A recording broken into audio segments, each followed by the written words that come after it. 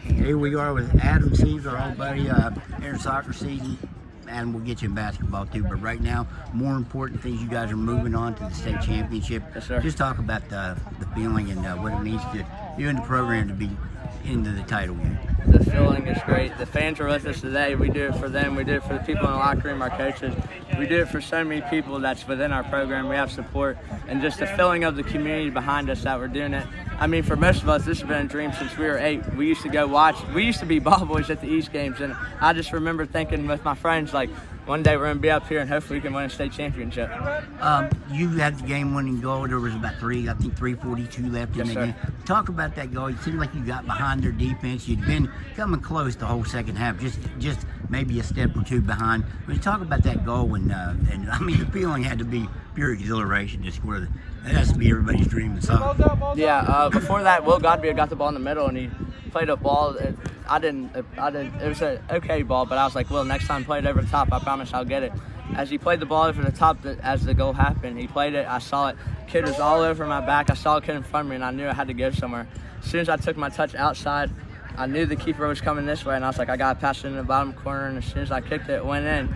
But the best thing about that is I'm going to give all the glory to God on this goal, because 3 minutes before that happened, I took a moment. I just looked up, closed my eyes, and I was like, God, please, I'll do anything for you. I know you're going to give me a goal right here. And then he came through just like he always does. What's it mean to you? I mean, everybody probably marks you because you are the top player on the team. And I mean, just be able to be in that situation. Their coach told me the great players make great plays, and he only needs one shot to win a game, and you did.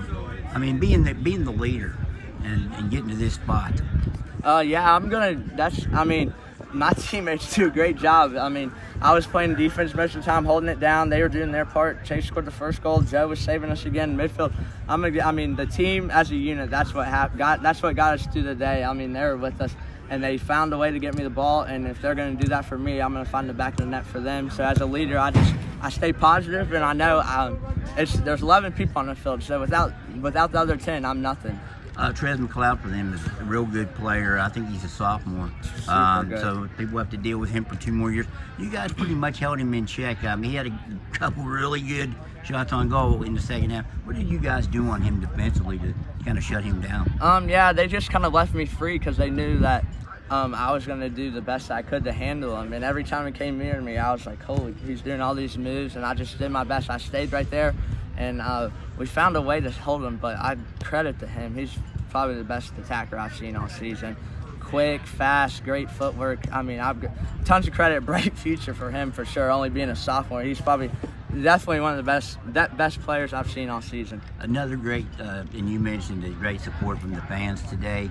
What did you do this evening to try to maybe come down a little bit from this high and get ready for tomorrow? The turnaround's real quick. Yeah, I think we're gonna. Most of us are gonna stay and watch a little bit of this game that's going on, so we know our matchup. Then we're gonna go home. We're gonna have a team meal, probably watch film as we have the team meal. Just kind of bring it down, come back to reality. We're gonna enjoy it for a little bit. I mean, it's still early. We play. I mean, heck, we play in less than 24 hours. I don't know what time it is, but I know we play in less than 24 hours. So it's a really quick turnaround. I think we're just going to try to come down and just really, really, really enjoy it, because this does not happen hardly at all, especially at East. I mean, I think I was looking today. There's been six or seven state champions just in all of East in any sports. 0 in men's or women's soccer. We're the first men's team here, so I think we're really just going to try to enjoy it and just get ready to get some rest for tomorrow. You and Joe both mentioned home field advantage, being the home team. Still haven't lost as a home team. Did it mean something today?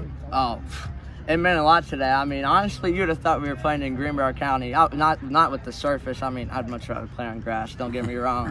Our grass is amazing, but this turf, it's a nice facility. Metro News, but with the best news coverage with the fans, of high school sports in you would have West thought it was a Virginia home game. all I year. mean, we had fan buses, we had Picato, people, former Greg Harris, players, we had Daily Post, people coming from at former WB, player came Metro from Florida News, to watch us. We had .com. the support was just insane today, and knowing that West we're wearing the Virginia green and Dairy gold, there's just Farmers something encourage about you the to white power your uniform. potential. I mean, obviously we like to wear white, but the green West Virginia and High gold School means a sports. lot. And wish all Hey, Adam, participants great good job luck today. Thank you, sir. Congratulations. in today's